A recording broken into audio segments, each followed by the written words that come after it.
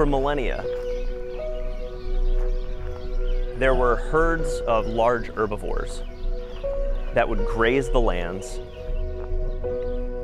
Because of the predators that existed, they would be tightly bunched and regularly moving, and their urine and dung would fertilize the land.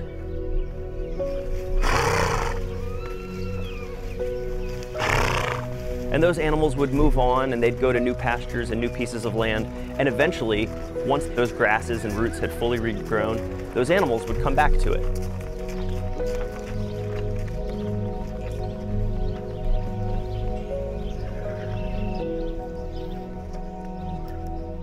And so there were these general migratory patterns that used to exist. And that's essentially what we can do with agriculture. We can mimic that.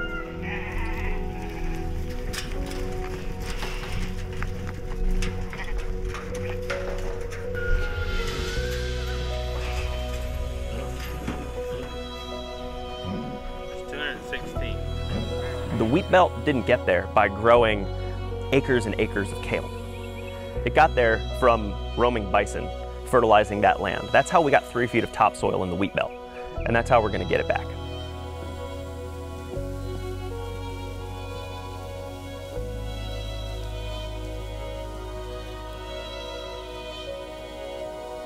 Grasslands represent 5 billion hectares of land on this planet. That's 1/3 of the Earth's terrestrial surface. So 1/3 of the Earth's terrestrial surface can only be stewarded by grazing animals. That turns that grass into calories, the animal, that we can then eat.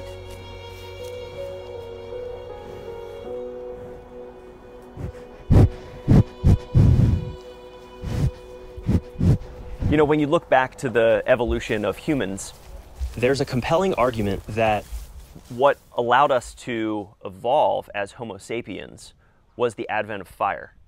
And what the advent of fire did, it allowed us to get more nutrition and more nutrient density that was more bioavailable, which allowed our brains to expand, which allowed us to become more intelligent, which allowed us to be able to use tools and develop language and develop communities. And ultimately we developed agriculture around 10,000 years ago. But really, what allowed us to do all of that was the nutrition that came from these animal products. And we continue to need that.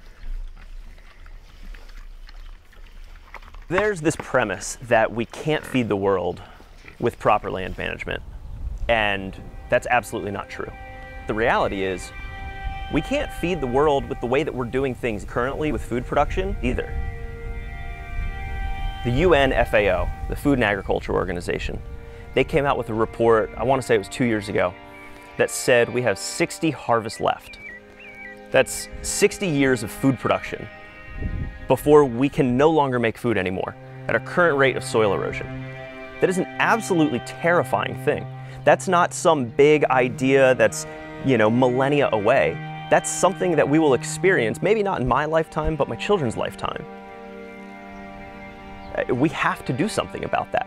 If we want the human species to continue on this planet, we need to do something about our mismanagement of our lands and our soils, because that's the only thing that's letting us hold on.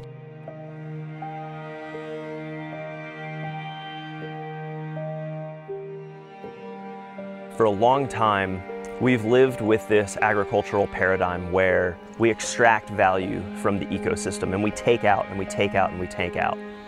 We eventually got to this place of sustainability and talking about sustainable agriculture. And so let's maintain the status quo of the system that we're in.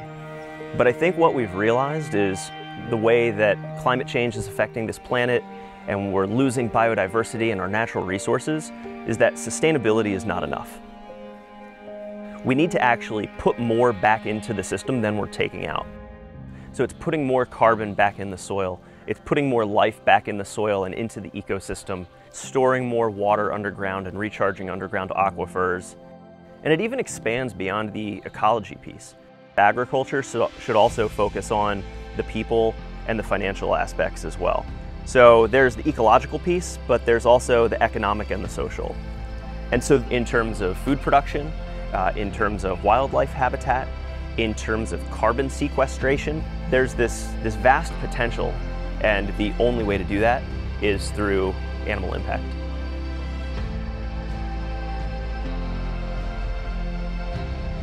People are using numbers to argue that animal agriculture is not scalable. So much of those numbers that are often quoted come from the amount of land that is being used to grow the feed that's being fed to animals that are in feedlots. I mean, here we are at this land. In 5 years, they've doubled or tripled their carrying capacity through proper land management. So by the way that they manage their cattle, they're growing more grass. And when you grow more grass, you can raise more animals. When you raise more animals, you produce more food, you make more money, you help the rural economies, you help the habitat, you sequester more carbon.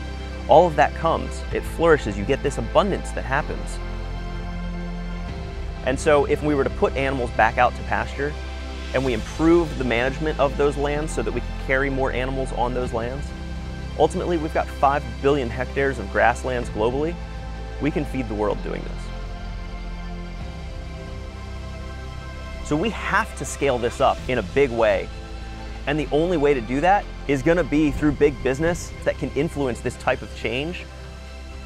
There's lots of us at the ground level that are trying to change minds and influence behavior, but those who wield lots of power and can command change in these supply chains have a tremendous opportunity to turn back the clock on climate change and the loss of our natural resources and to give us hope for the future. And it's the only thing that's going to be able to get us there.